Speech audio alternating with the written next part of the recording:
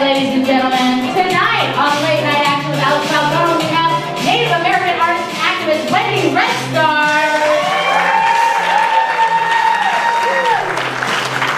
are also welcoming photographer We've got writer of Live Fire Radio, Miss Courtenay Hameister. From Seattle, we've got comedian Scott Lassie. Ladies and gentlemen, our musical guest today, Mr. Brian Free. We've got all kinds of comedy and shenanigans for writing staff, much more. And ladies and gentlemen, your host, Mr. Alex Falcone.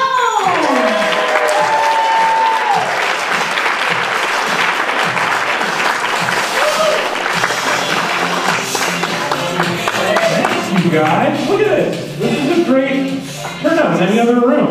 Nice. And a nice job of spreading you out. Do you not want to talk to each other? You are allowed to sit on the same seats. I should have probably said that. These are in case the millionaires show up. They bought seats for, this is true, they get a seat whenever they want. So you can take it, you'd have to move if any millionaire asks you. I think that's how it works? Yeah. Hey, I really appreciate you guys coming out. I don't mean to make fun of you. I really appreciate you being here. We got some news we're going to talk about right here at the top. It's been a great week in our two main kinds of news, which are animal stories and petty crimes. Those are our favorite things to talk about. So let's start with crime. Portland police this week apprehended what they have referred to as a prolific construction site burglar. The burglar said of his work, "I like to think of myself as the Stephen King of burgling.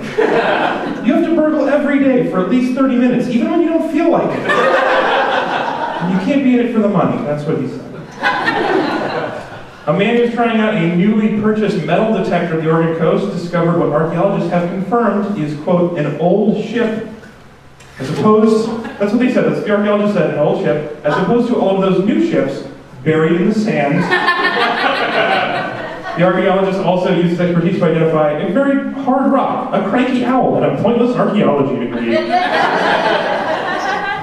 The Seattle Zoo this week announced it's phasing out their elephants. No? Okay, like one clap and a couple of whats. That's fine. It's just that the zoo can't really take care of the elephant's needs like it used to be able to, you know? This is what the zoo said. They said, look, we think you're smart, funny, beautiful elephants, but we just kind of need to explore what it's like to be a young, independent zoo again. We're going to try to be an aquatic exhibit or something? And then the elephants will just text them 1 year later saying, you up? So that's all. They've got to look forward to. More animal news this week. A university professor is selling his infamous shrimp treadmill for a cool $1 million. Do you guys remember the shrimp treadmill? So he originally built this to examine how shrimp move in the wild, and then it was brought up by a bunch of pundits as like an example of government waste and abuse. And because they said it cost $1 million, it actually cost about $600. Anyway, the important thing is it's available and you can buy it right now for $1 million. And here's the thing: you're going to think this is a great gift for that special shrimp in my life, but there's no way you can buy your shrimp an exercise machine and have it not take it personally. Of course you don't look jumbo to me. You're still skinny, but as far as I'm concerned, I bet you fit in that prom dress. That's a little 1, 2, 3 punch. An Indonesian food cart this week. Police raided an Indonesian food cart where they accused a worker of dealing heroin behind the cart. That doesn't surprise you? Doesn't surprise us either. Obviously people are dealing drugs in these carts. There's no way that this whole thing is based on people wanting to eat kebabs in the rain. It's definitely, there are drugs behind it. Apparently the cops were turned on to this thief when they read one Yelp review that said, quote, "Come to the authentic Indonesian satay, stay for the, oh God, there's a baby on the ceiling." Just to warn you guys, when this cart inevitably closes, make sure to taper your use of Indonesian food. Go back, go to social services, get a cup of peanut sauce every once in a while. Just take the easy route down. A drunken man, this is probably one of my favorite stories this week, a drunken man in Newport, Oregon was arrested for shooting a barroom urinal. In his defense, it was totally looking at his penis. The urinal is survived by his wife and 2 bed mates. Oregon's population grew by 1% this year. Did you see that? Yeah? I can't tell if that's a lot or a little, but in an unrelated story, California is reeling over the disappearance of some 43,000 steampunk taxidermists. Where'd they go? Crater Lake National Park is proposing raising their rates, you guys. This week they're going to raise their rates by a possible 150%. Yeah, park goers are in an uproar, stating, quote, "If I wanted to pay $25 to see a big wet hole, I'd take the Bolt bus to Seattle."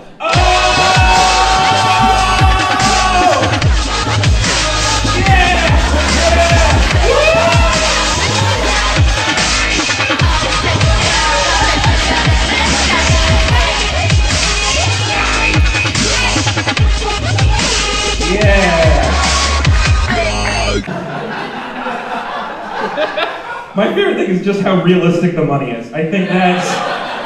I can tell why you were all clamoring over your seats to get to this fake money. There's a 1 on this side and a 5 on this side. Like good money. Hey man, I need to make it look fake. I'm not going back to prison. I can't handle prison again. Did you just print these at your office?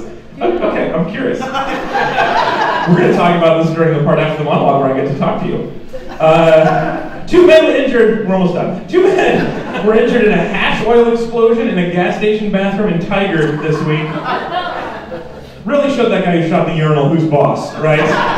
This is how you scrub a bathroom. Hash oil is also kind of like the gateway drug explosion. Like next thing you know, this guy's gonna blow up a house by cooking meth, or blow up a hot air balloon making heroin. Full disclosure, do not know how heroin is made, so. Just assume it would be in a hot air balloon.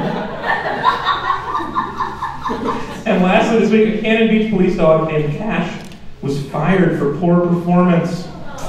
Yeah, apparently he wouldn't find the drugs and he just kept barking the whole time. Meanwhile, his partner Tango, super cool. So, when reached for comment, the dog was quoted as saying, "Drugs? That's the reason they gave you? Come on, man, the truth is I wouldn't chew the stats."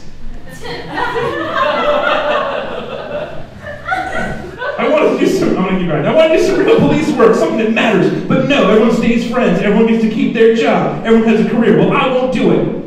That was a dog talking. Let's do one more. Authorities say that 30 crows were found dead downtown because they ate poisoned corn. That's what they think happened. You guys are sad about that? I mean, they'd already died when we found out about the corn part.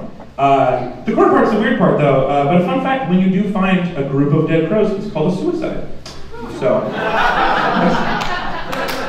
right, that's good enough. One monologue here. Thank you guys for this monologue.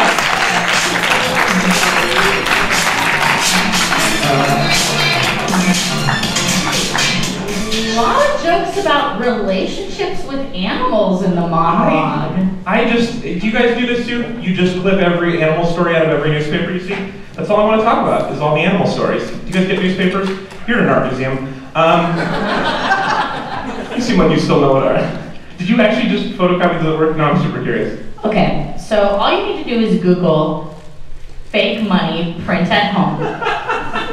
And you're gonna get some Google images. And then you're gonna print 1, or you print 2, and then put them back in the copy machine as 2-sided. Duplex. And then I sliced them up.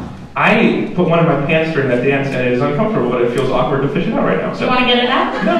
You guys don't look while Alex gets this money out. There's an intermission. I'll get it out later. See what he does for his art, ladies and gentlemen? It's incredible. He might get like a paper cut on his torso. We're just, normally she would never refer to what I do as art, but because you guys are here, isn't it weird that we're in an art museum, Bree? It is so, I was thinking about that, you know, like, just all of the millions of dollars that's above us right now, you know? When we were, don't you think? Yeah, there are a lot of things above us. It's just weird to say it that way, because it sounds like you're suggesting people go steal, which we're not doing. Well, here's why you can't. Because there's a team of people watching the art museum on cameras all the time. Yeah. They told us. Like or that's just what they tell you, so you don't run amok. And everyone gets one painting for coming here today. Oh my God! Everyone takes home one work of art. You get a painting, and you get a masterpiece, and you get a masterpiece. It does feel kind of like like, because I mean, for those of you who haven't seen the show before, we're normally in a bar. We're hooligans. This is a very classy. We have trees on stage. Nature. I found those in the closet. You brought those trees up? Yeah, they were in the closet. This guy was the hardest working guy in fake talk shows, ladies and gentlemen. I am also the intern. We have a great show coming up. I'm really excited that you are all here. We also have some really great sponsors we need to thank for being here today. X-Ray FM and the Portland Mercury both have been very helpful getting us here. The X-Ray FM has a table outside during intermission. Don't get too excited, but later, make sure you say hi to the X-Ray people and talk to them about what they're doing to make radio cool again. Which is also pretty cool. Also, we have a new sponsor on board, which I'm really excited about. Oregon's Health Co-op is sponsoring us for the first time this month. It's going to be very great. Oregon's Health Co-op is an affordable nonprofit health insurance plan that is democratizing health insurance with zero deductible and no co-insurance on their simple plans. And naturopaths as your primary care physicians. What? Enroll today. Oregon's Health Co-op, ohcoop.org. And thank them for their sponsorship. Thank everybody who sponsored us. We also have these fine sponsors of booze and tea and coffee, so if you want to have to pee later. So excited. We have such a cool set of guests today. We have people who are doing very cool, legitimate art in the world, and let's talk to one of them. Let's bring one out now. Yeah. Doesn't that sound good? I did say hi to DJ. Hi, DJ Bobby. Bye. This is Bobby D. He's on X-Ray FM. And also from Sex Life DJs. And we used all of the mics, and so Bobby does not have a mic, so he can only wave. Or play dubstep. There's two options. Oh, no dubstep. Wait, he's trying to say something. What? Is there a DJ down the well? Is it the synthesizer? Yeah. All right, so our first guest today, you guys, she's a photographer. She's had solo shows in New York, Los Angeles, San Francisco, Atlanta, Seattle, Istanbul, and Turkey, and also here in Portland, Oregon. Please welcome to Late Night Action photographer, Holly Andre!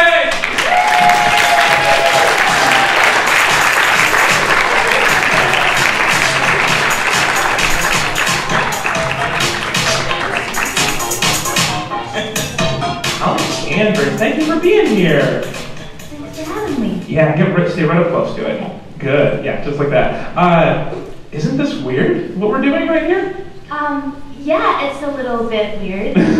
For those of you, for the people here who haven't seen your work before, we have this beautiful screen, and I wish we'd set it up so we could show some of your photos. It would be the best way, but since I didn't, could you paint us a word picture of the kind of what you do? Very specific style of photography. Could you take us a word photo? Yeah, that makes. Yeah, did I say paint? Okay, everybody, close your eyes. Yeah.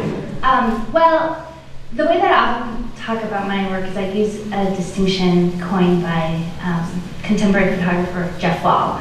So rather than a hunter, I'm a farmer. So if a hunter is more of a conventional type of photographer who is always has a camera on them and is kind of waiting or seeking out those decisive moments, I cultivate them. You have domesticated moments? I think so, yeah. So they're very cinematic. My work is very much in dialogue with cinema, in the way that they're very theatrically lit, very consciously art directed, they're narrative. And so there's usually a protagonist or some sort of conflict or you often tell a story over multiple images where you... Right, so they might be almost like a graphic novel where I might tell a story through maybe a series of 4 images or a dozen images, or maybe my series might be an elliptical narrative where the images kind of bounce back and forth but aren't to be ordered in a linear way per se. Have you always done that way, or did you start with hunting images and then you moved into the cultivation? Well, actually, my undergrad and my background is in painting and drawing. Right. And I think that probably informs my aesthetic and my process more than a traditional photographic background does. I've never really perceived the camera as an agent of truth. And There's like 7 cameras here right now, so I'm a little worried about the agents of not truth and that they're taking it personally. You're still doing great work. He's leaving. He's storming out of here. Throw a lens at the stage. But usually the stories in my photographs are based on, I have a real vivid memory, and like a lot of creative people, when someone is telling them a story, a film strip of sorts tends to run in my mind, and so that's always, that's where I glean my inspiration from, is experience or incidents or... A lot of your photography seems to focus, a lot of your scenes that you've set up are about childhood. You're having to work with child models, presumably, which is one of the no-nos of Hollywood, right? Yeah, I mean, it's challenging. Every single photograph presents itself with a new challenge, and some children are easier to work with than others, and I've got a few tricks up my sleeve. Like the duck behind your head and the squeaky toy. Perhaps, yeah. But I've seen that one before. I don't bite anymore. I mean, honestly, I'm not really asking that much of them in regards to acting. They're not reciting lines. They don't have to hit their mark or whatever. And simply photographing. We're so used to seeing images of children who are performing for the camera, smiling, looking at the lens. And so by just the simple act of photographing a child in an off moment kind of embeds it with this contemplative or conceptual layer that people tend to read in my work, and it is what I'm hoping to achieve. So you did a series of exhibits, and you got a lot of attention, and you've been in high demand for other for more corporate, I don't mean that in a bad way, but for more like that kind of professional shoots. Your first big one was the New York Times Magazine. How is that from going from doing these things that are perfectly what you want to going to the corporate world and doing shoots for them? For about 8 years, I was juggling making fine art and then teaching, and I decided that I wanted to see if maybe I could get paid to make photographs. People had said that maybe my work might have some sort of commercial application. That seemed a little bit like a fantasy to me, that interesting. That I could actually make a living exclusively making photographs. But and I literally just hit the pavement and kind of pedaled my ass and made appointments with Time and the Wall Street Journal and different ad agencies, and it was pretty surreal. I mean, I was like in my pink wool vintage dress, like walking into these really phallic, terrifying buildings and showing them my fine art. If only someone had been there to photograph that. That sounds like such a cinematic experience. No, if I could do it over again, I mean, I'm sure that, and my book, it's a gold book, because when I was looking, it's, the standard is a black book, but I thought to myself, there's a big boardroom table and it's filled with black leather-bound books, and there's one gold one. I'm gonna grab Do you see pictures everywhere? Like, do you see, like, are you thinking like, I'm gonna go on this talk show and wear a pink pantsuit and you're just like living this like cinematic visual experience? I mean, I don't really know what it's like to be in anyone else's head, but... We don't do that. Yeah, we don't do that. It sounds fun. I mean, now that you mention it, like the mic stand is a little phallic, but like normally I don't do that stuff. I just But you're in it. You're like in the thing. That's cool to me. That's really interesting. Are you getting back to fine art now? You have... Yes. So part of living that dream is for the last 2.5 years, I've taken every single assignment that's ever been presented to me. And so I've been working really, really, really hard because I want to maintain that momentum and build rapport with my photo editors and art directors that I've been working with. And I've been having a hard time carving out the time and energy to make my own work. And I've been kind of waiting for the perfect time for that to happen. And your work isn't the kind of work that you just like, well, on the way to work today, I'm going to go look around and take a few photos, because it's so staged. That's right. You have to have an idea. Exactly. Right. So a few months ago, I went to an estate sale, and I love estate sales. Like, it's some sort of kind of guilty pleasure from pilfering through people's houses. And this one was unlike any I had ever been to. I mean, the smell was staggering, but that left a lasting impression. But it was like this immaculately art-directed set, and I was immediately enchanted by it, and thought, wow, I really want to photograph here. So with the help of my sister, who's a real estate agent, we did some sleuthing and learned who had bought the house, and it turns out that the woman who had passed away there was 100 years old, and she was the second owner there, so it didn't have multiple, remodels every decade or two. So it was really lovely, like really beautiful floral wallpaper and this marvelous banister. And so anyway, I approached the woman. I sent her an email. I said, I'd really like to rent this house for 5 days. I want to create a new body of work here. And so what had happened was there's a commercial space right next door, and the woman who owns the commercial space had been waiting for that house to become available because she wants to make a parking lot out of it. Oh, so what, really? Yeah. So she was like a movie villain, just waiting.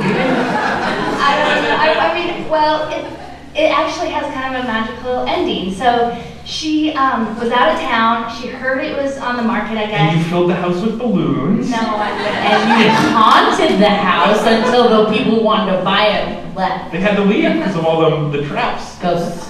Ghosts? Ghost traps. Sorry, so magic ending. So those are our guesses. What's the actual magic ending? Okay, so what happened was she entered the house and fell in love with it as well. Oh. Yeah. So, And her heart grew 3 sizes that but here's the cool thing, she's still getting her parking lot. She is moving the house to another location and is restoring it to its original. Sorry, it's mostly magic still. Pretty cool. But so now you can take your photos in a house while it's moving. I wish. So yeah, I rented it for 5 days, and for the first 2 days we cleaned it and propped it out, and then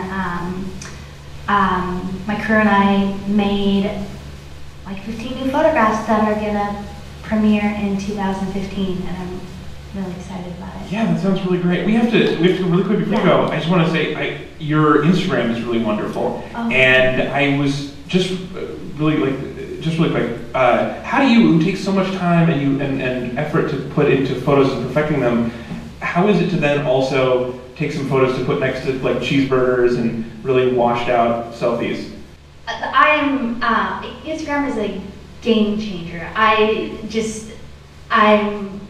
love it, and I feel like there's this urgency, like it's not gonna last forever. This is so wonderful, but it's been. Somebody might take it away and put a parking lot there. I know, right? So download the parking lot. I don't have to see. I got a few. Bree's just shaking your head at me. That's the best part. I have kind of my own manifesto about what I will and will not tolerate as far as what's on my Instagram feed, and food, not interested. Yeah, or gratuitous selfies. I'm not interested in that either. Well, so I really only follow other artists who inspire my own vision. It makes perfect sense to me that you would shape that to be exactly the vision that you want it to be from other people as well. The food photos are great though. Sometimes like, no, Bree, no. Here we go. Okay. Hey, well, you're at Holly Andres, also at hollyandres.com. We can find out about your 2015 show when it comes out with those new photos. Thank you so much, ladies and gentlemen, Holly Andres.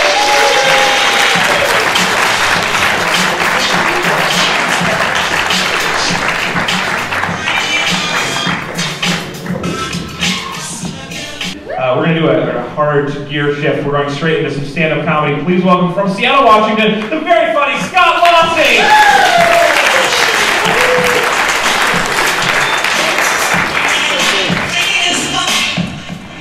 Alright, art museum, standing in front of two people, there's nothing weird about this at all. I always like performing comedy with two people in my peripheral vision freaking me out.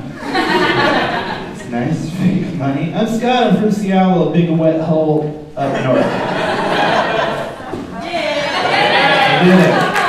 The joke worked twice. It's crazy. Yeah, I won the 2013 Northwest Comedy Competition, which sounds impressive when you say it out loud, but when you tell people it was in Walla Walla, Washington, it's not as cool. Like, if you don't know what that is, it'd be like if I said I was the winner of the Pendleton Comedy Competition.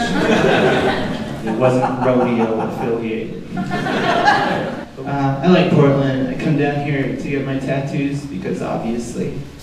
I'm not sure. I have a hand tattoo I got here. I guess I got a hand tattoo because of being a comic has taught me anything is that I'm really good at making decisions that have a negative impact on future earning potential. Like, I have a job. I had it before I got the hand tattoo, so I got grandfathered in, but they were pissed when I came back home. Like, I came home with this hand tattoo, I went into the office that Monday, my boss asked to talk to me, she's like, Scott, we need to talk. I'm gonna have you cover that hand tattoo up with a bandage. I was like, Karen, I don't have a bandage, but I do have a hand puppet. His name is Gary, he's an alcoholic. He doesn't take shit from anybody. Gary's got the same bird tattoo on top of his head that I have on my hands. So you're gonna have to deal with it. Gary and I got fired after that, which is a bummer. I'm taking it okay. He's kind of hit hard. He's bummed out. No, I hate my job. I love my hand tattoo. I hate my job. It's the curse of the modern white male in his 30s. It's bad. You know you hate your job when you find yourself calling in sick to work on your way to work. Like, there's been times when I get up, get dressed, and drive in, and I'm like 2 blocks away, and I call, I'm like, hey, Karen, I'm not going to make it in today. She's like, oh no, Scott, what's wrong? The closer I get, the worse I feel. Happens every day. I know this is the 4th day in a row. It's hard. I hate it. Some people ask you that hypothetical question, they're like, man, if you won the lotto, would you quit your job? I'm like, fuck yeah, dude, I'd quit my job if I won pull tabs. Scratch tickets, a free Mountain Dew, it just wouldn't take much at this point. I was at work the other day, and somebody brought a baby into the office, which is the worst possible outcome for productivity, because 40 like grandmas I never saw before string through a doorway to see the baby, and shake the baby and yell at it and steal the youth from the baby, whatever grandmas do at this.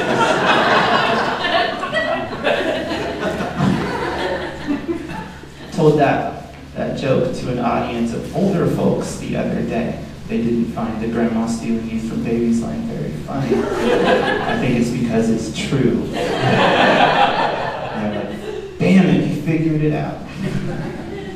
No, but this baby came in, like when I see a baby, I talk to the baby in a baby voice, because that's what you do. You get a baby in your hands and all of a sudden you're just not you anymore.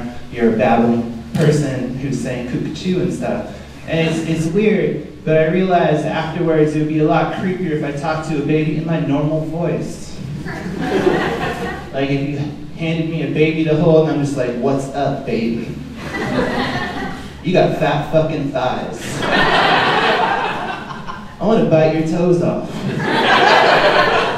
Man, you're so cute, I want to take you home. Is it okay with your mom if I take you home? Like, no, Scott, it's not. I turned 34 recently, I'm older than Jesus, I win. I think that's what it means. I had to go to the doctor for a checkup and he said I need to lose some weight, but I'm not the most athletic person. Like, if it wasn't for deodorant, I wouldn't even know what sports smells like. It's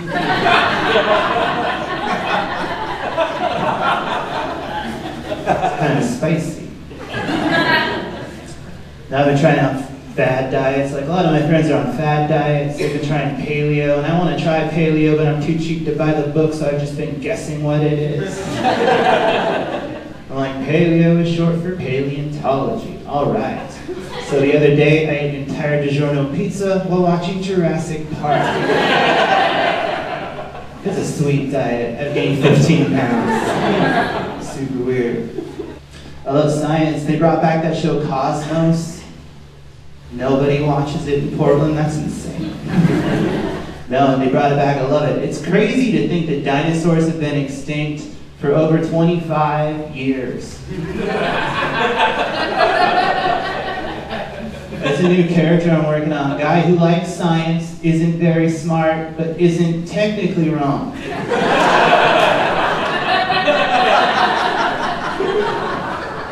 It's crazy to think the ocean is deeper than 2 swimming pools in some places.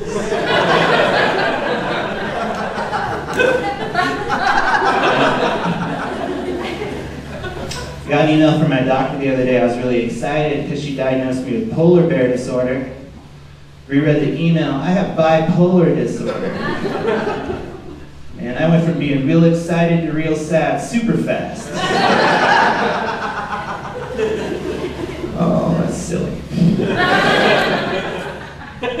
It won't happen. We'll close on something silly too, but we're just gonna do it. No, I'll throw money in the air and everybody will applaud. It'll be insane. I was driving here today, and I saw a guy driving a PT Cruiser. That's not the joke. But he had a bumper sticker on the back of his car that said, 4 doors fit more whores. Yeah, he was alone. I bet that dude's always alone. It doesn't help that he had a baby on board sticker next to it.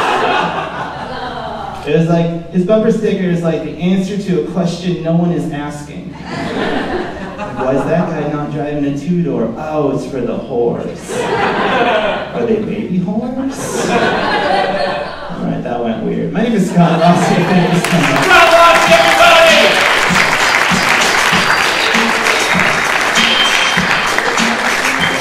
You don't want to know where that one came from. Also, please welcome up associate producer and writer Lucia Fasano! It's time for a little bit of panel action, where we bring our visiting comedian, my co-host Rick Pruitt, and one of our brilliant and talented writers to come out and talk to you about a couple things that we didn't get time for in the monologue and some of the things that are on my mind. Specifically, we got to start here. It's Thursday, which everybody knows is Cereal Day. Woo! Yeah? Episode 10, no? None of you watch it. No? The next 7 minutes Some are people really are gonna not suck. into it. Serial, of course, is the insanely popular podcast about how Adnan murdered somebody. What? You mean how Jay murdered somebody?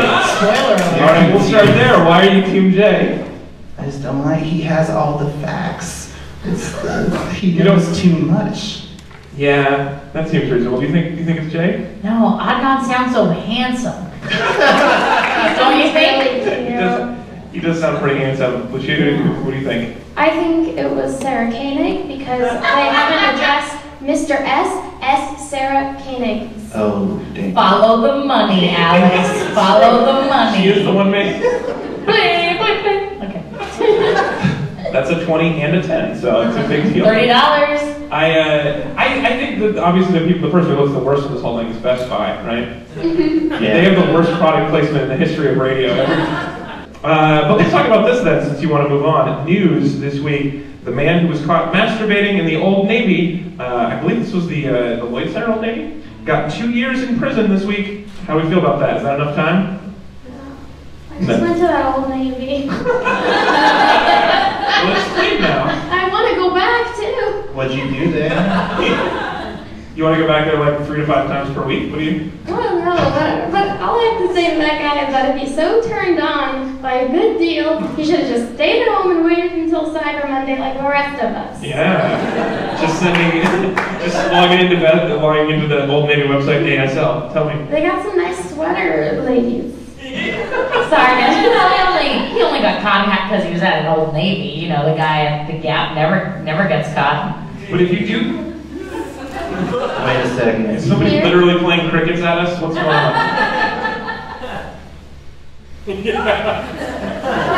Who's crickets, you guys? They should keep this place clean. It's a museum. I think there's some night at the museum cricket. Yeah, there's a cricket sculpture upstairs that came alive. What? It's from the tree. What? Is there a decorative tree? This is the judgiest ringtone. Thank you, somebody. Somebody's ringtone, huh? That's hilarious. Jeez. I mean, my feelings were hurt, but Whenever pretty funny. my phone rings, it throws a tomato. It's really terrible. Do you guys think that if he masturbated in a Banana Republic, he would have gotten 4 years? Oh, definitely. You have to bring your own banana. Sorry. Do they have bananas there or just safari hats? Just Republics. Oh, Republicans? Just casual bacon. Just safari hats. It's just for that dude who hangs out with Curious George. She was too shy.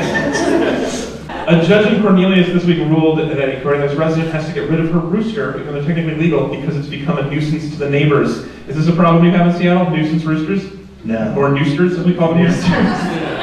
No, my neighborhood's overrun by tiny, tiny dogs. Oh. It's a different problem. Those are always a nuisance also. They throw parties, they leave their garbage can out too long. They leave cigarette butts Everywhere.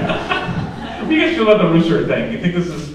Bree, what do you think about this? Well, I read this story, and the saddest part of the story is the lady didn't mean to offend her neighbors, but the rooster had gotten her through a very difficult time in her life, That's what she which said. the newspaper article did not elaborate on. Yeah. So let's all just take a moment and thank the gods that we have never needed a rooster to survive anything in our lives. Or, on the other hand, she should be thankful that she's never had a problem that having a rooster couldn't solve. That's a pretty good life if all your problems are like, man, if only a rooster was here, this would be easier. I have way too much corn. I can't wake up in the mornings. Who's gonna have sex with my chickens? What else? Those are the 3 problems a rooster gets. What can a rooster do for you? Ladies and gentlemen, panel action, Scott Lassie, Lucia Dunham, and Bree Pruitt.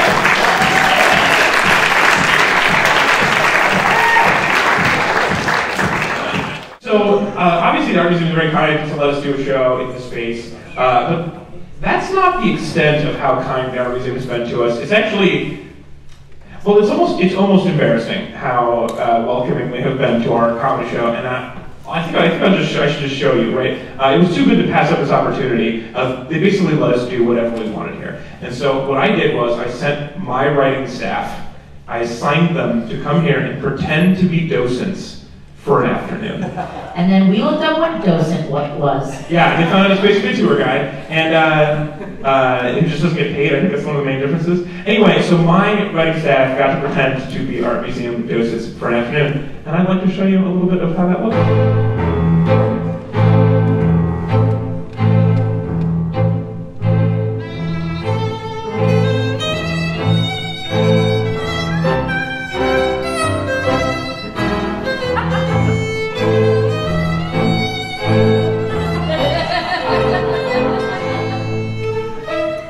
So you see 1, 2, 3, 4, 1, 2, 3, 4, 5, 6, 7, 8, 9, 10, 11, 12, counting the parrot. So this was this was the even period. They called it the even period because only even numbers. Okay. Okay, everybody, you'll notice that this is the next room full of paintings. And this is the Ronald McDonald Hall of Presidents. That one isn't actually real. You guys enjoying this piece? Oh, I'm glad. Do you have any questions about the art? I'm very knowledgeable. I'd love to help you out. And if you guys want to see some of the real shit, I've run a gallery downtown in Chinatown called the Paint Shack. Come on down. We have a lot of exciting stuff going on, real groundbreaking work. Right now we're running an exhibit called the Exhibit. It's an exhibit entirely based around Art Aficionado and Pit My Ride legend, Exhibit.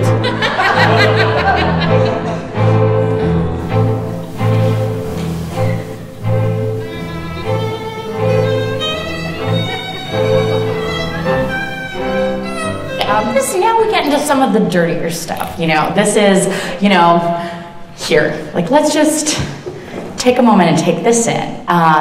It's fruit, and it's flowers, and there's a monkey, and he's he's interested in the fruit. He's excited by the fruit. And this is artists, of this period getting out from under the Catholic Church and saying, we're Protestants now. Maybe we get to eat fruit. And that's part of our sexuality now. Hey guys, I know these tours can get a little bit boring, so if you want, I have some lollipops if you guys want to enjoy those. They got weed in them. Let me know. I'll be over here. Not only does this photograph feature a tiny little leg, but this guy is the one who invented books. His name was God. He's dead now. He died in a motorcycle accident. So she's reaching for a fig, but she's going to be bitten by the fig snake. And when she's bitten by the fig snake, she gets dragged to the underworld by Poseidon. And everyone, her servants, say, no, don't eat a fig, eat a prune. They basically taste like the same thing, but they're seasoned, so they're no danger of snakes. People were so afraid of snakes at this period.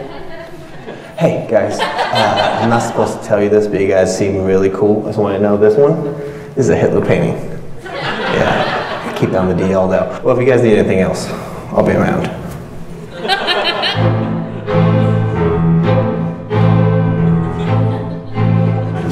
I've been picking figs all day. And this, this heart on his lats, and you can see that he's an arm guy. He doesn't work on his lats. But because he loves her. He doesn't know there's a snake in that basket. He has no idea. Imagine you, sir, reaching into your Jack-in-the-Box bag, right? Reaching for that Egg McMuffin, or the last couple of fries, right? And, snake bite, snake bite. Can you imagine? That was everyday life back then. Psst, psst, psst, psst. I thought we were cool. Not many people knew this. In history, tickle fights would last for hundreds of years and were bloody territorial affairs. And there's a treasure map on the back of it. It's a Banksy.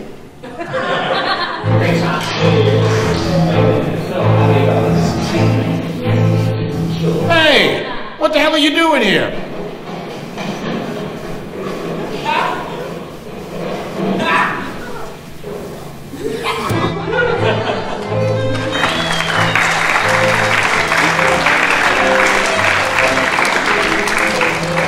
That was pretty pro, obviously. That was Anthony Lopez, Christian Ricketts, and Lucia Fasano. All did an amazing job. Nick Baird helped us film it. Yeah, right, he's over there. Also, some of the people may have been our friends. All right, let's move on. You guys, our next guest is the head writer of Live Wire Radio. Please welcome out Courtenay Hameister!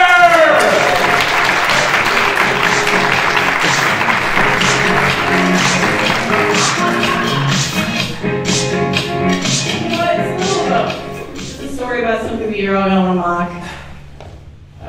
You can feel free to mock me when I'm done.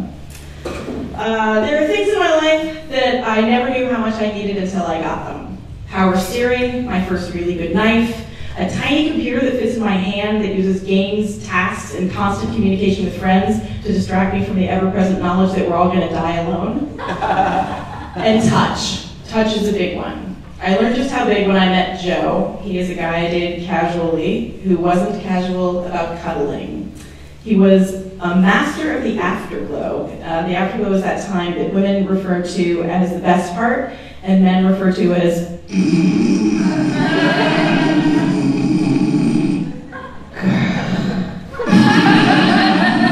something like that.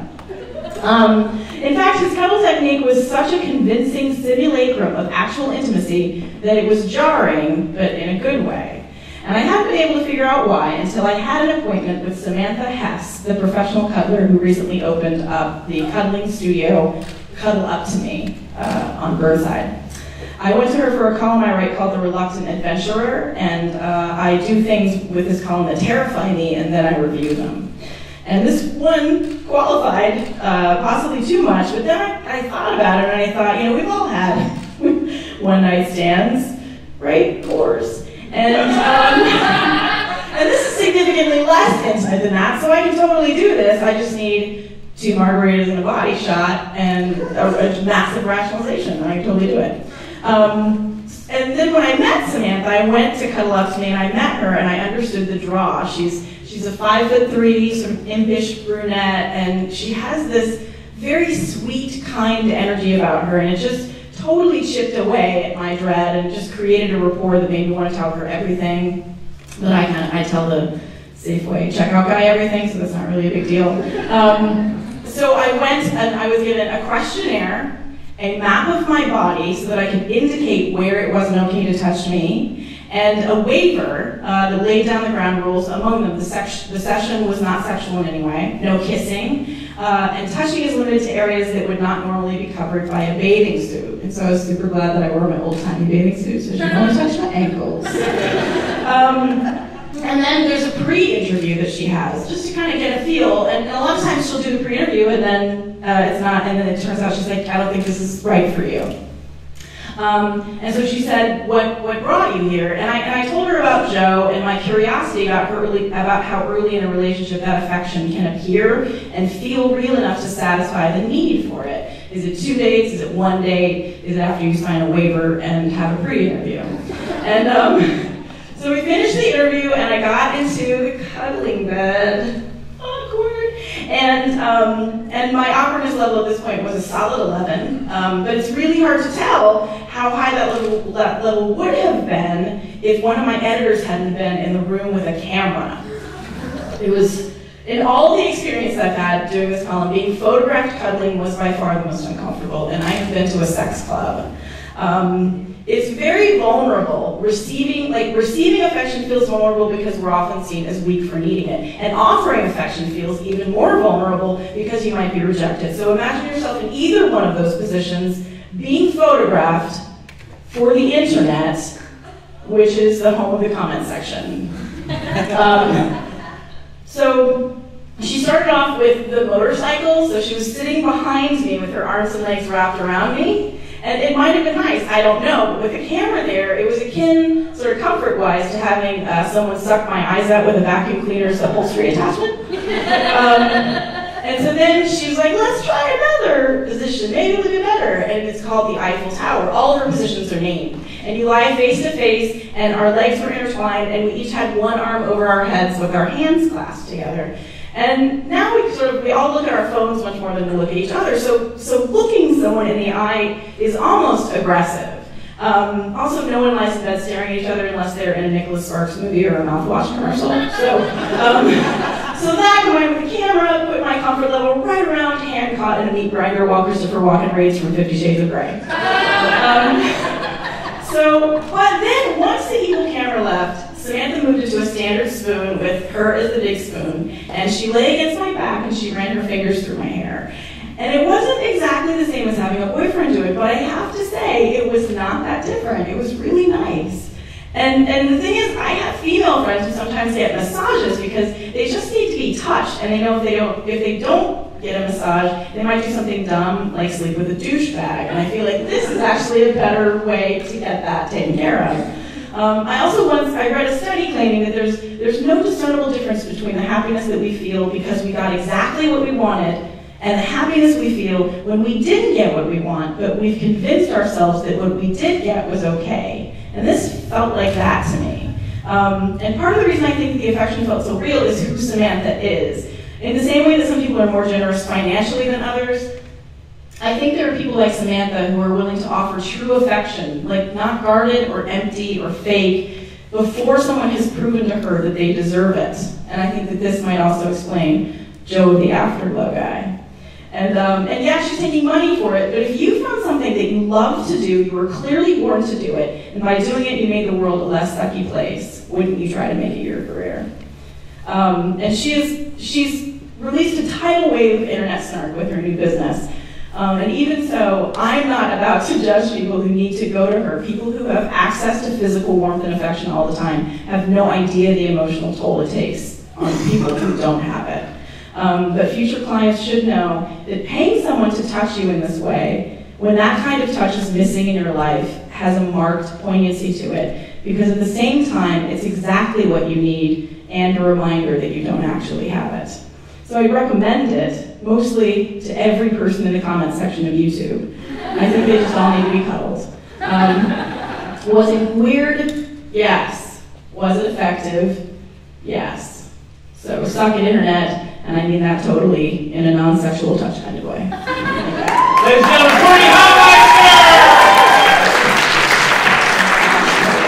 Hameister! Our next guest has never had a negative comment on YouTube in her life.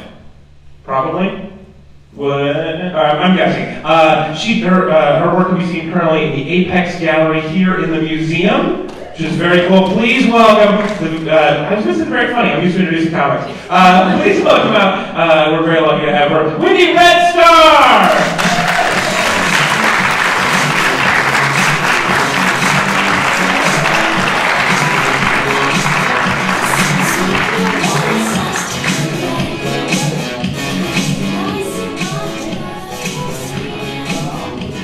Sorry about almost saying you're very funny, that's weird.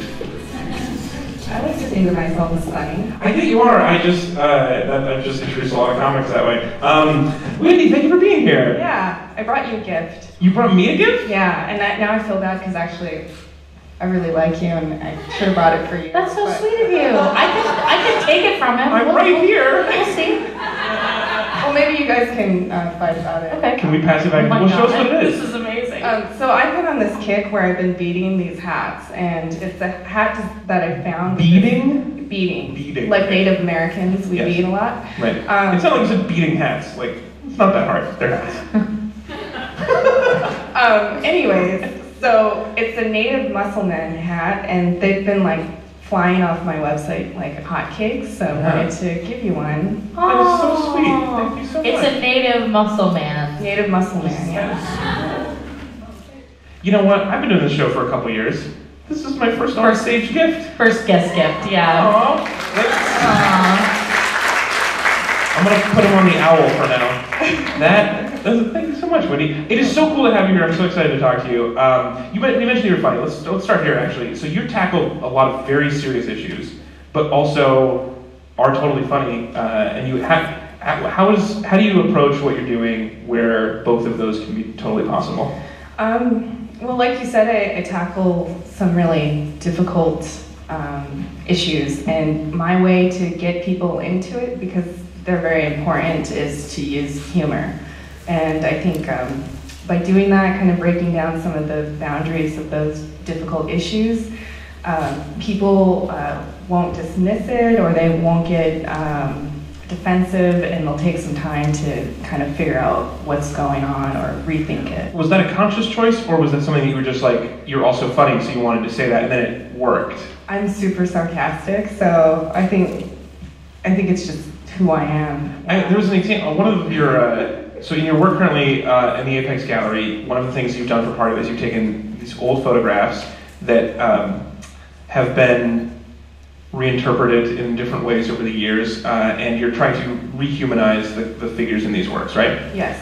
One of the things, like one of them, for example, you've written on the side, my remains were sold for $500, and another one you wrote, I can kick your ass with my eyes. Yes, totally. And I think and those two are like right next to each other. I think that really captures the two things you're trying to do at the same time. Yeah. Tell us more about this gallery. If you haven't been upstairs yet on the 4th floor, which you should because it closes this weekend, tell us about what you did up there.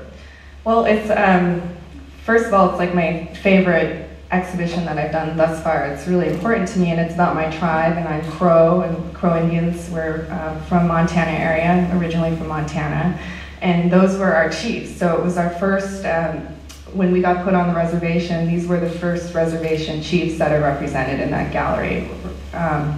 And so it's called the 1880 Crow Peace Delegation. So basically, the government was trying to take a bunch of our land away, and the chiefs traveled horseback for 2 weeks from Montana to Salt Lake. Then they rode a train, which the chiefs kept thinking they would see an iron horse because that's what it was called. And so they're like, where's the iron horse? And then they realized it was a train. I was just thinking that would be so weird to have. Yeah. Disappointing. But also that was like the first time ever on a train. How wild was that? So they went to Mount Vernon, and then they finally got to Washington, D.C., and then they're basically held captive for 30 days to make them homesick so that they would sign. Basically, the government wanted to put the railroad through a big chunk of our territory. So they also did weird things, like they took them to the zoo. Right. And so the whole exhibit is based on these 2 photographs of Chief Medicine Crow. He's like super handsome, so I would just go up there just to see this incredibly handsome man. So he's very captivating, but his image has been reproduced like on Honest Tea. You could find him on Honest Tea. He's been on like books like Native American law books. Like as a stock photo. Yeah, and it's just kind of, so it's weird because he's a Crow chief of mine, and then to see him be kind of reproduced by artists and big kind of companies, but people don't, he's just like a handsome dude. And so I wanted to say, well, actually he's way more than that. He's Medicine Crow, and they wore their finest outfits, and he's got these 2 things that look like bows on his hair. And through doing research, I found out what each of the components of their outfits mean. So basically they're called hair bows, and what it means is that he had to overcome an enemy and slit their throat. So basically he's walking around like a gangster. Like with a teardrop tattoo. Like, I slit 2 people's throats, you know. So all of that is detailed in each of the photographs. So they took a delegation photo, a group photo, which is up there of the chiefs, and then individual portraits, and I basically line out what I know about those chiefs. And one of them, Pretty Eagle, when he died, he was buried on a reservation, and then the Bighorn County Sanitarian stole his body and sold it to a museum. So I was just thinking, it's so weird to see him, and then to realize that when you die, your body is going to be sold to a museum in New York, and it will be there for 72 years. And then the Crow tribe, we're going to get you back in like 94, and we're going to have a big celebration. But how crazy is that? I mean, yeah, and when we see that photo normally, it doesn't have any of that part of that story. And so you've taken like the black and white photo, and then in very striking red outlines, you've written notes about what things mean, and also occasional jokes, like my eyes could kick your ass. Totally, did you see his eyes? Yeah, he had really intense eyes. You were right. They're right on, well researched, every bit. So the other thing you have in that gallery, similar, is that your daughter actually has work. Yeah, so I have a 7-year-old daughter, and her name's Beatrice. And it kind of came full circle. So I was working really hard on outlining the chiefs and writing down stuff, and she was curious, and I had printed out a bunch of Xerox copies, and I was like, here you go, leave me alone. And you just gave her the pictures to draw on? I gave them to her, and then like she came back. I wasn't even thinking about it because I was so like engrossed in what I was doing, and she just made this amazing, colorful thing. And I was like, okay, I'm gonna make 20 of them, different images of those chiefs, and then she just went to town, and it's full circle. It's really great. Yeah, it's so interesting because you've got what you were doing on them to add meaning for us, and then she was adding her own meaning to it with green skin. Green skin, crowns, you name it. It's really great. It's also impressive because she's 7 and she's already displayed in the Portland Art Museum, which is a big...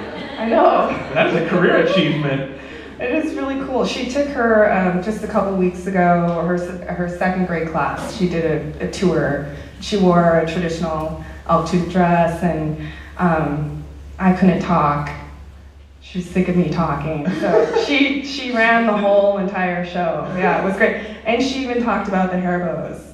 Yeah. Slitting the throat, like, well, so coolest 2nd grader ever. Yes, that's a pretty good show and tell. She's gonna tell her bullies that she can kick their ass with her eyes. Or she'll get a hair bow on. So her career is obviously taking off, but yours is also, the response to your career has also been really incredible recently, this exhibit included. Are you surprised at the response to this? How has this been for you? It's been really crazy. So I lived here for about 6.5 years, and I actually know Holly. We both taught at PSU and PNCA, and I follow her on Instagram. It's really Isn't it great? So I was here, and then I moved away back to Montana, back to my reservation, and I ran Chief Planku State Park for a year. So one of the chiefs that's represented in the delegation, I ran his estate, which was really cool. I was park ranger. I knew that because you wrote that on his picture. Yes, yes. Wow, you really looked at it. I did. Thank you. And then I came back, and it's just been really incredible. I've had 4 museum solo shows. I'm featured on 4 different magazine covers. Yeah, so many magazine covers. Yeah, so it's been a really incredible experience. But I don't do art full time. I work at Native Arts and Cultures Foundation as a program associate, and I'm really into promoting and strengthening Native arts, so that's another thing I do. So this is what, I guess, I mean, this is a weird question, but like this reminds me of this, are people taking this, like when they see everything you do, are they taking it, do you think the right way? Like are people... Appropriating that Indian hat? Are we reappropriating what you're trying to rehumanize for us? Is that happening? I say we, I don't mean to be doing it. Oh, you're taking... Yeah, but like, yeah, do you think that's happening? I think I play with that a lot in my work, so I think that's why taking a portrait of like Medicine Crow, who is very beautiful and stoically native, and then adding in information to it that you wouldn't expect. I'm using what kind of the base level of like American like public school history knowledge is of Native people, and using that and then kind of jumping off of that. So I do kind of use these sort of stereotypical images, but to make you kind of get into it further, if that makes sense. But I'm a ham, and that's why I like, when I saw the Native muscle man thing, I like to play with that too, because it's all part of our history. Like, Native people have been stereotyped, so I'm going to talk about that too. Yeah, what is the history of the Native muscle man? Because like I'm afraid that if badass, I don't know. But if I wear this, it's not like I'm supporting the Washington football team. Like there are different. No, you should go to the Redskins wearing that hat and letting them know what's up. I think most of them would be like, yeah, you're on our side. I'm like, I'm not on your side at all. I'm so far away from your side. Well, what's funny is the hats have sold. They've sold mostly to people in Canada, and they've been mostly First Nations people. So has the response from First Nations people been amazing as well for all of your work?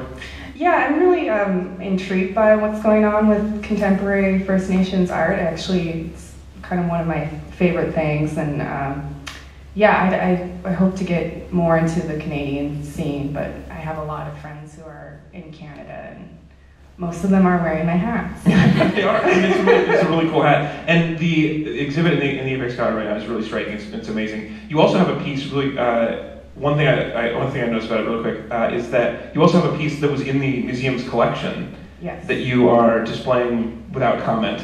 And I wonder if, since you are a ham and you're sarcastic, like, are you also needling the museum who's being nice to you like we are tonight? Are you also poking back at them a little bit? With the dress? Yeah, by bringing out something from their collections and putting it in this very different context than it's been displayed in before? Oh, yeah, I'm totally critiquing the way that Native people have been represented in museums, for sure. I mean, this series that I've done that's been really popular called The Four Seasons, I took a trip to the Natural History Museum in LA. Yeah. And I went there because I knew I'd see something from my tribe, which I did. But the Native American galleries were right next to the dinosaur exhibits. So for me, I wanted, because right below are the Native galleries. And so it was nice to be in the Contemporary Northwest art wing. Right. But I also wanted to play with that. Like, wait a minute, people are going to be going down there and coming up and probably thinking, why is there a Native exhibit up here? I wanted to play with that as well. I'm definitely critiquing that. Thank you for the Portland Art Museum. Yeah. Letting me do that. The photos the Four Seasons photos where you are posing yourself in these dioramas. Yeah. Is also very striking. Thank you. It's really amazing. You guys should definitely go check it out. It's on the 4th floor in the Apex Gallery. It's here through the 7th. So if you haven't yet, come back this weekend and check it out. And also wendyredstar.com. Yes. Do you also Instagram? I do. You need to follow me. I will. Well, she obviously Holly's not going to follow me back because I am garbage. But you, if she curates her just croissants and latte art.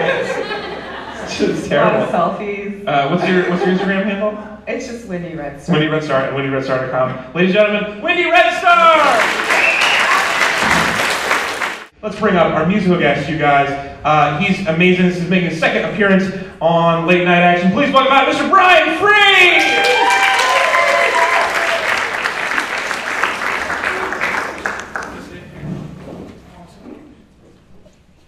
Hey everyone.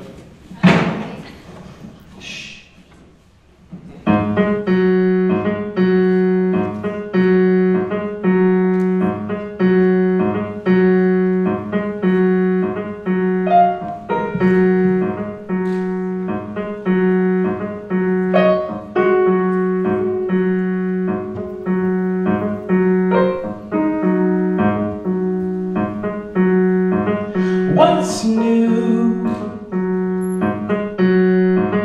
What's good? What's fair? I had a little FaceTime with you but got nowhere.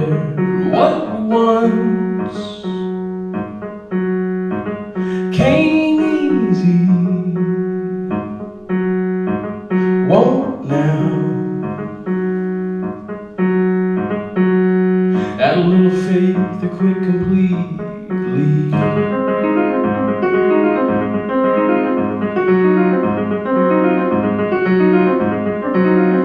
I don't mind if it's rancid, that's the way it is. I don't give a shit if the benefits are psychosomatic. I don't mind, I'm not just in the world. No, I'm not just in the world. And suddenly set apart, the rapture and the call make urban gospel.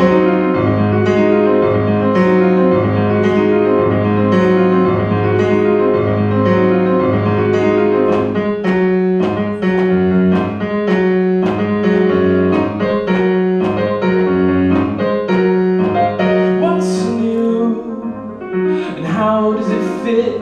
What's fair and how do I enforce it? I push just enough to make it soar a little. What's new? What's fair? What's good? If I'm not just in the world. No, I'm not just in the world. And suddenly there's a fog, and the Philharmonic God makes urban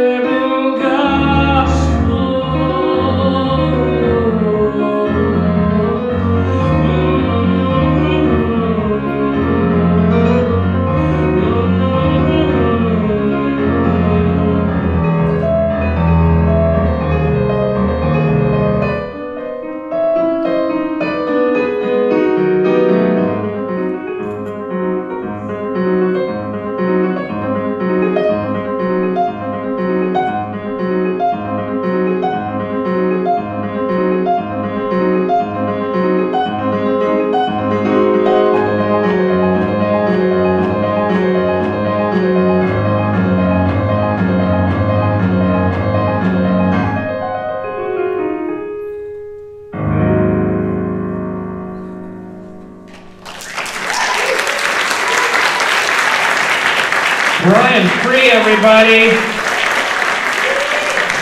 Welcome back, Brian. It's good to have you on the show again. I think you were on the show when it was in a garage before. Yeah, it was cold. It was cold. I'm sorry about that. You've also got a new band. Tell us about your new band. You got a band called Top Hat now? Yeah. We're a circus band. We all wear top hats. No. You're a circus band? You know, we're kind of like Broadway, pretty flamboyant. You know, it's kind of fast like that, but a lot more like dramatic. You do, I think I said this last time. There are no top hats. You Sorry. sound, well, right, not now. When you're famous, there will be top hats thrown at you from the crowd every time. Yeah. You can't call a band Top Hat and not expect the crowd to be mostly wearing top hats. I know, that's why we only played a few shows, because once we hit that ceiling, it's kind of over. You're trying to stay below the top hat, We call it like throwing muscle hat or something. Are you guys playing anything upcoming? Where do we find out more about Top Hat? You know, Facebook and do you have Facebook.com/Top Hat? Because I'd be real impressed. It's like Top Hat Enterprise or PDX, one of those. But you know, just try some stuff, you'll find it. Right. Just put into Google Top Hat and then click the shopping link. You'll probably get there. Yeah. Will you play this other song without Top Hat, just as yourself?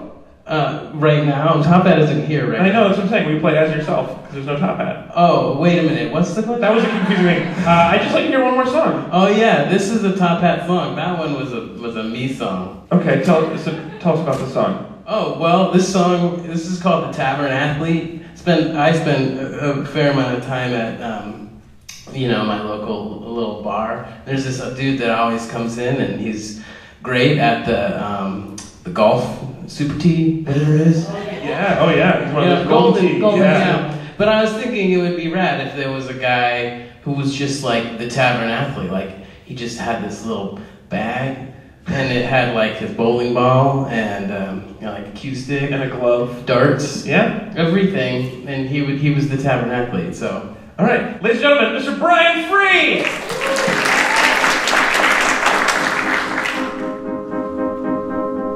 All hail this Monday and the coming of the Tavern Athlete. Her goose tail flight spinning like a Shawnee arrow. All hail the backswing, equal in its power to the follow through. God rest the buckshot down in a quarters transaction, and everyone is honored just to watch the game. We get low, the lights, and cheer the little guy, that little fucker, he's tied up, tied up.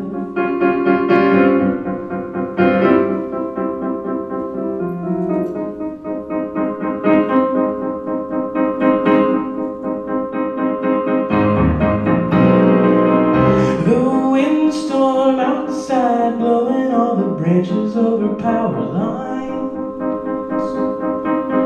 The Tavern Athlete staring down a cherry on the 10th frame, 2 points down. The town goes breathless, watching through their video cell phones. Hail the power outage, God bless her axis, spinning in the dark on the hardwood, and now the sound of only falling rain.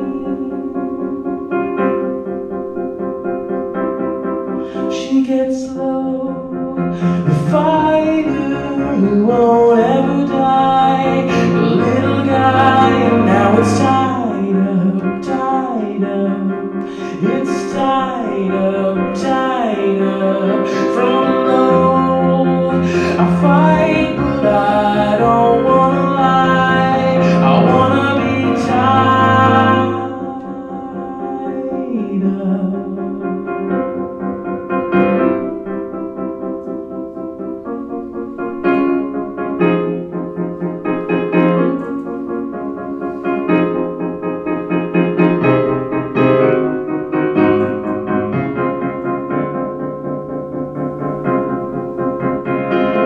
Oh, the upset.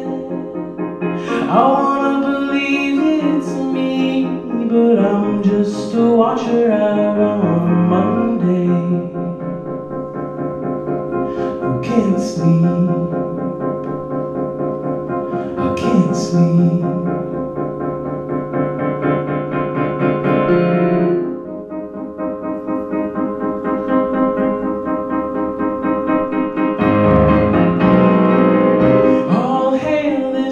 someday and are coming.